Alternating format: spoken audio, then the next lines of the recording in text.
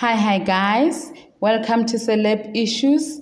Please don't forget to subscribe, like, click the notification bell so that you don't miss out on the next video. Reality star Ayanda Ncwane accused of bleaching. Artist manager and reality star Ayanda Ncwane is known to always look radiant in her designer dresses on the drama-infused reality show Real Wives of Durban. But fans are convinced that she was never always light in complexion. The businesswoman, who is the widow of gospel musician Ayanda Ncwane, has had spotlight shown on her on the Showmax reality television show for weeks.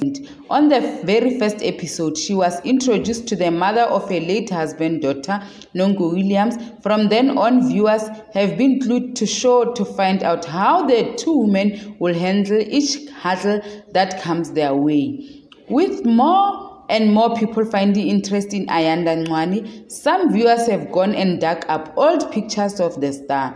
This is when they noticed that she looked darker than what she looks like now, convincing them that she bleached her skin.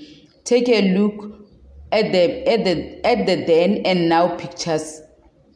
The debate between Ayanda Ncwane and Nonku Williams fans was also on Facebook, where the same image was shared. Nonku fans mocked Ayanda's complexion, with others saying that she indeed bleached her skin. I've been telling them that she was never born a yellow bone, but they keep denying it. They clearly do not have Instagram, one fan wrote. While Ayanda fans countered the argument by pointing out that camera quality and living luxuriously is what has made her look light. In fact, she was always a yellow bone. Camera quality, sissy. We've known her for a long time and she has been a yellow bone, but obviously now she's rich, that will make her to look a bit light.